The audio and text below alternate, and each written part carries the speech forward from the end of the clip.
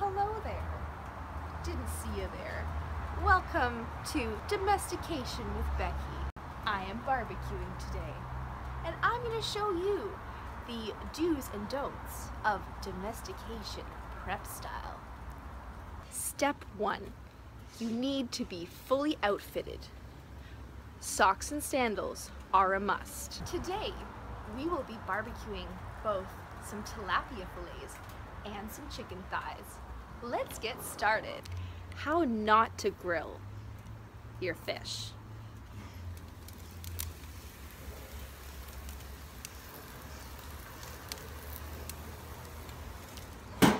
Forgetting to grease the grill will result in your fish being sticky, and ultimately the flippage will be unsuccessful and you will have a ginormous mess.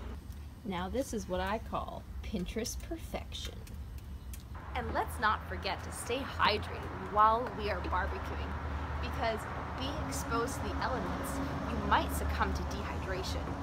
I recommend a 2-liter mammoth mug. Because there is propane in Pam, do not use it to grease your pan, because you will cause a fire.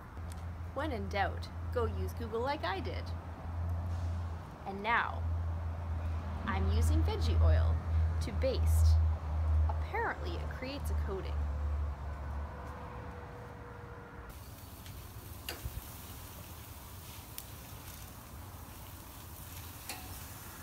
And don't forget to season your food.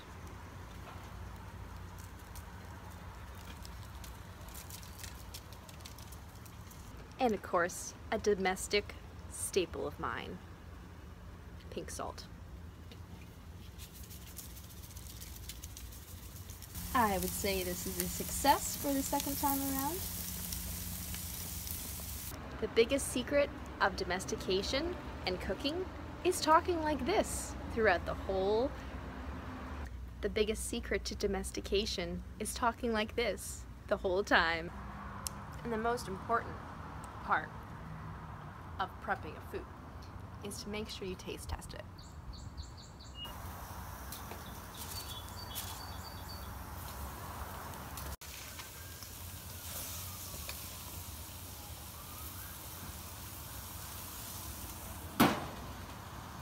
Domestic as fuck. Are you ready for it? Are you ready? Bam!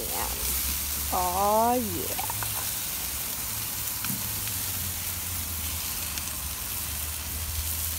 If you're lucky, you might be able to spot some wildlife while barbecuing.